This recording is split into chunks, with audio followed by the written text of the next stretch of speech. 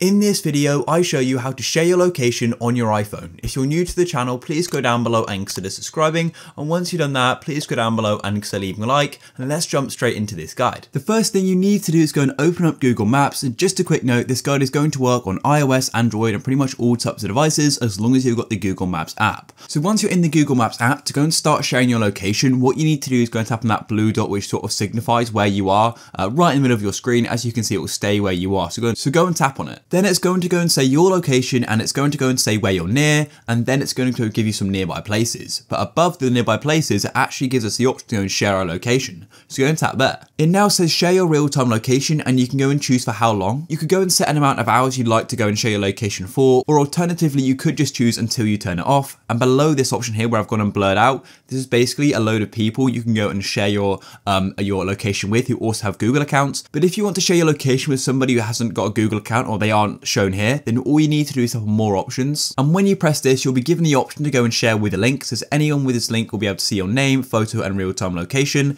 Then you can go and press share, and then you can go and copy the link. It'll then give you more contacts to share your location with and some apps as well. And you can scroll down this list further, or you can just go and press copy to go and copy the link here. And after you press copy, the location sharing screen will then load. As you can see, it says location sharing is enabled on this device, so I need to go and press fix, but you can go and change that on your device. It says at the bottom, sharing via link. People with this link can see our location for the next 59 minutes. We could also go and press on new share and go and send the link to more Google users or just other users in general. If you want to stop it, all you need to do is go and tap on sharing via link. And then at the bottom, you can go and press on stop, just like so. And as you can see, it says stop sharing via link. And of course, we can go and start sharing our location again if we want to.